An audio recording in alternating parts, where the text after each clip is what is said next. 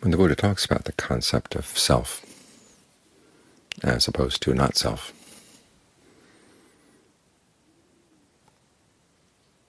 he makes it largely a question of control.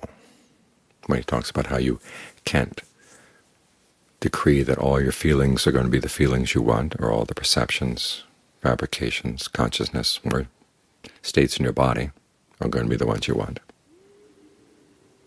He's pointing out that you don't have total control over these things.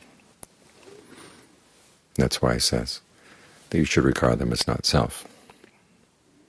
Now here he's talking to a group of monks who are on the verge of awakening, because there are other times when he talks about self as being an important factor in the practice. And again, it's an issue of control.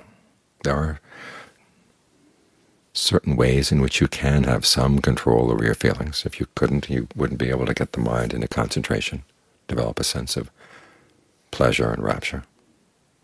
You have some control over your perceptions. You need the perceptions of the breath, and to be able to stay with those perceptions in order to get the mind into concentration. And then there are the perceptions that you use to develop wisdom and insight, all of which you have to direct for them to do their work. In fact, that's what concentration and wisdom, that's what the whole path is all about, is pushing against the fact that you don't have total control by trying to figure out, well, exactly how much control do you have and what's the best use for it. The best use, of course, is to give rise to happiness. That's where you get the idea of the self as producer on the one hand and the self as the consumer on the other. The producer that does have some control over certain faculties, certain skills. And then there's the you in there that's going to experience the happiness that comes from all this.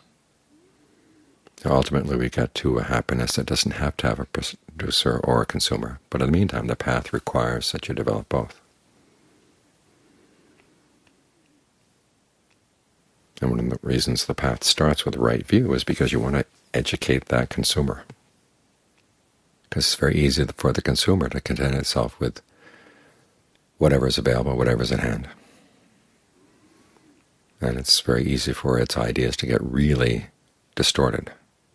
I was reading this morning a passage by someone who's saying he didn't see what was wrong with eros or lust, and why it's classed as a kind of craving. He didn't understand that at all. And of course, I can't understand how he could say that. There is no lust without craving. And he was content with the happiness that could come from lust, and so he wasn't going to question that. So one of the reasons the path starts with right view is because you want to train that consumer to be a better consumer,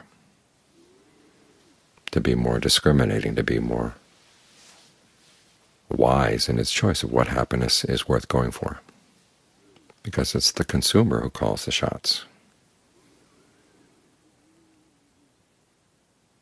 So it's good to open your mind to the possibility that there is an unconditioned happiness, and it's going to require that you learn how to let go of a lot of other forms of happiness. This is one of the basic principles of wisdom in that verse where the Buddha says, if you see that there's a greater happiness that comes from forsaking a lesser happiness, then you forsake that lesser happiness for the sake of the greater one. Sounds like a no-brainer, but very few of us have that ability to see, on the one hand, that this greater happiness requires letting go of the other one, the lesser one, and having the intelligence to figure out how you're going to get yourself to let go of that.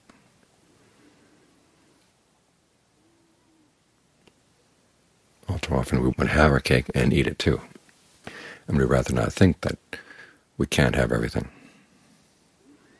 especially in our consumer culture, which of course is driven by the producers wanting us to content ourselves with what they can produce. We like to think that we can have it all, and we don't like to hear that there are certain things we've got to give up in order to get something that's of higher worth.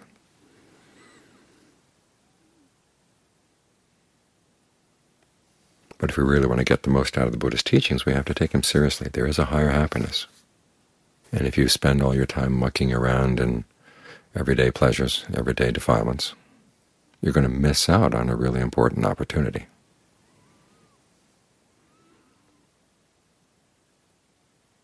One of the passages where he has you educate that consumer is a passage where he calls taking the self as your governing principle an important part of the path.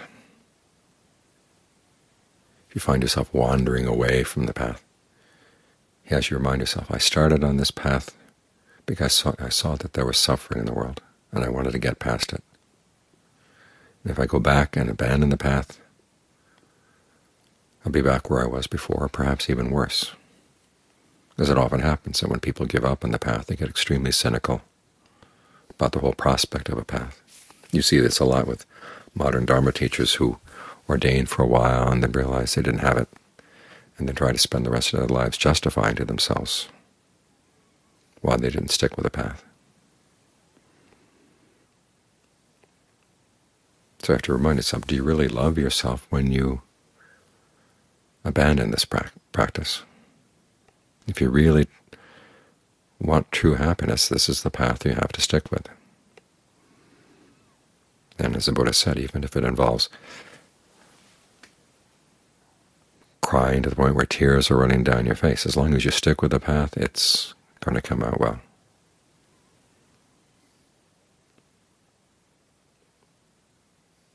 So we start with right view to get this consumer to develop better tastes, to raise its sights. So you're not content with just whatever daily pleasures we have. And living here at the monastery, it's a pleasant place to be.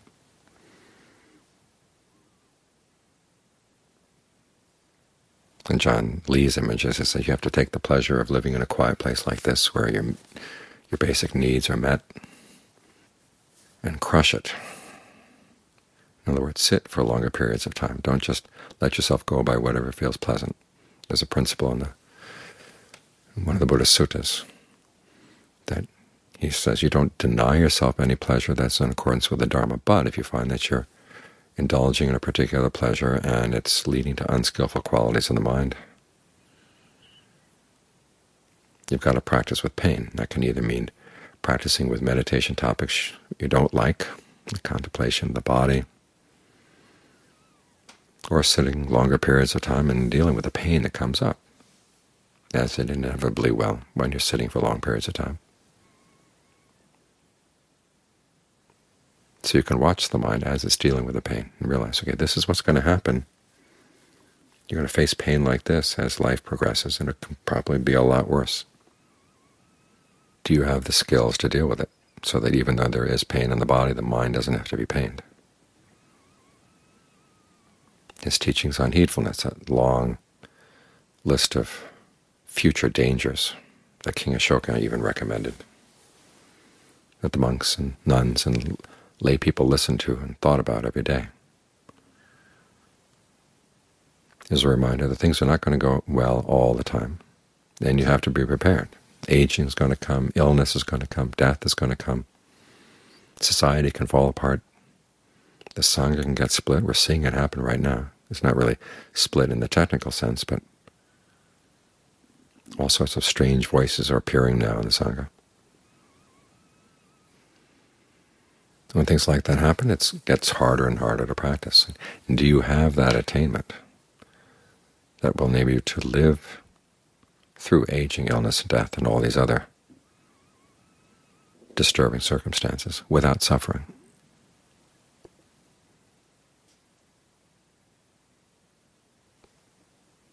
Heedfulness lies at the base of training your consumer inside, reminding you that even though things may be going fairly well right now, your concentration might be okay. Everything else around is okay, but it's not always going to be okay.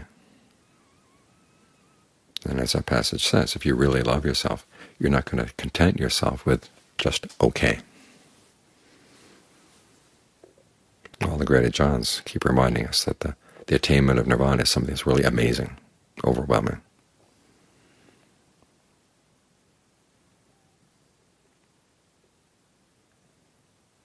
So don't be just an okay consumer, be a really demanding consumer, which means that you're going to have to be demanding of your internal producer as well.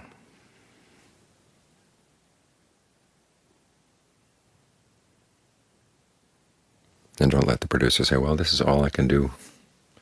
You'll have to content yourself with this. The Buddha said that one of the secrets of his awakening was that he didn't rest content with skillful qualities as he developed them. In other words, he took them all the way. And only when they led to a happiness that really was totally satisfying did he allow himself to be content. That's the kind of internal consumer that he developed, and he sets a good example for us all.